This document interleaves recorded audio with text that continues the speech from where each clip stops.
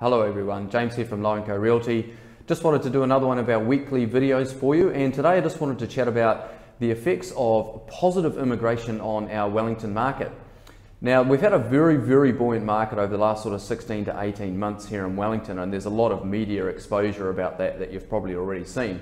But one of the things that isn't talked about quite so much is the effect that positive immigration is having on our market here in Wellington. Over the last 12 months across New Zealand, we've had roughly about 67,000 new people immigrate to New Zealand.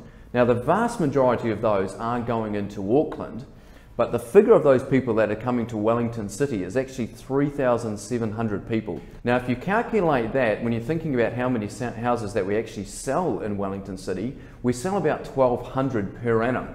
So if you can think, if you bring an extra 3,700 buyers into that market, it creates an extra lot of competition for every single house that wasn't there previously. So the key thing about these people coming to Wellington is that we've still got such a great place to live. A lot of these people are immigrating because they love the lifestyle here in Wellington.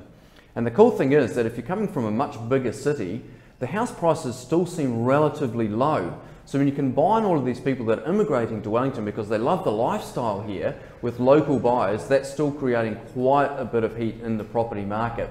Now, it's hard to know what's going to happen over the next 6 months or a year because nobody can really predict the future. But I think as long as we retain this fact that we've got this good immigration coming in to Wellington, people choosing this as a great place to live, will keep those property prices going up in the short term. And my name's James, and thanks very much for watching.